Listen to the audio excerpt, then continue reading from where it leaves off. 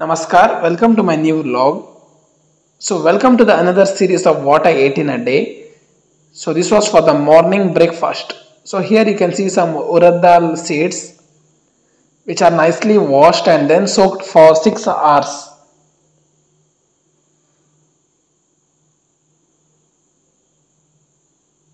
So, right now, here you can see some coconut. So, these are the coconut of Gauri Ganesha Puja. So during the Gauri Ganesha Puja, the decoration on the coconut is made and then puja is made. So these are some Cavendish banana grown in our garden. We usually make Mangalore buns or a simple Cavendish milkshake from it.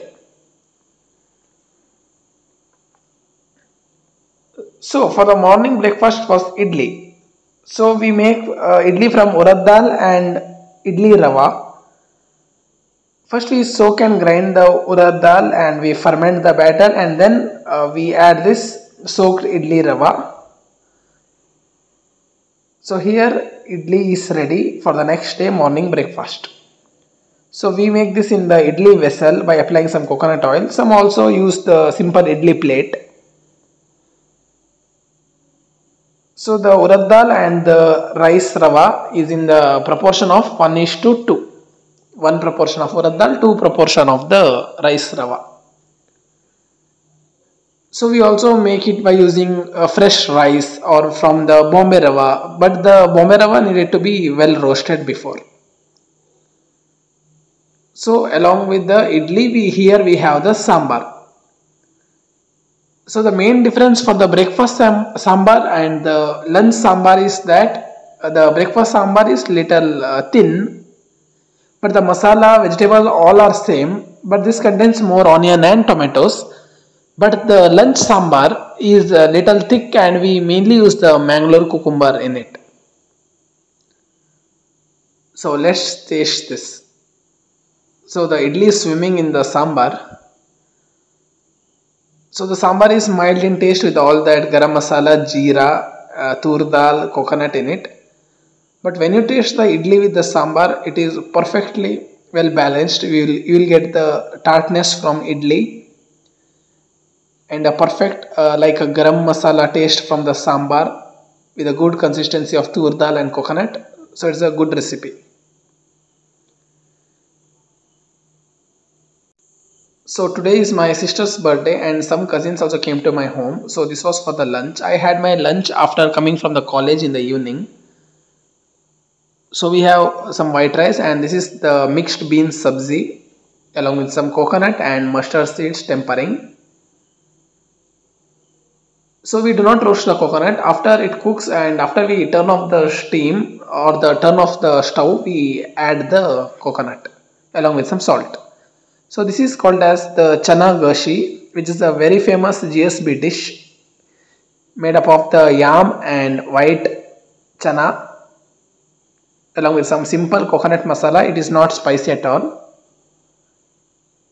So this chickpea sambar or the chana sambar is a famous GSB dish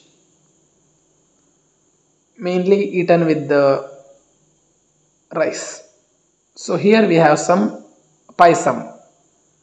So it has some vermicelli, the shavige in it with all the dry fruits and elaichi, and the main thing here is the sabudana. So for this white paisam contains milk and milk powder. If it is jaggery paisam, we add that coconut milk and little bit of milk in it. But this contains more part of the milk.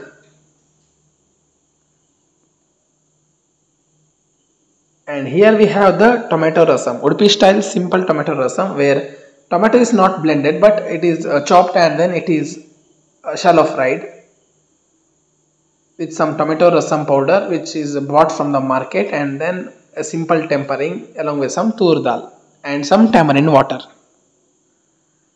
So this is completely different from the breakfast sambar. So this is not a sambar, this is a rasam. Rasam means it will be very light and thin in texture. So for the dinner, we made this simple pav bhaji gravy with the boiled green peas and boiled potatoes while adding the grated carrot and beans, tomatoes, everything. I made a simple gravy and then I added some pav bhaji masala, salt and some jaggery.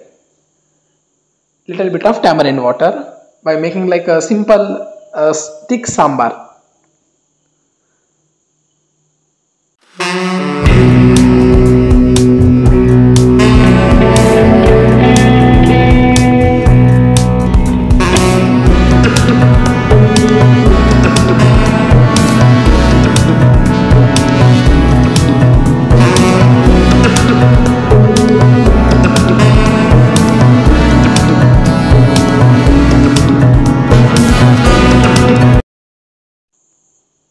So please ignore the background sound.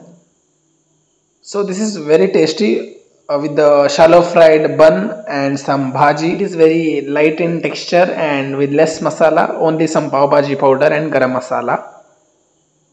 So please note that while frying the bun, a little bit of masala, pav bhaji masala and some salt needed to be added.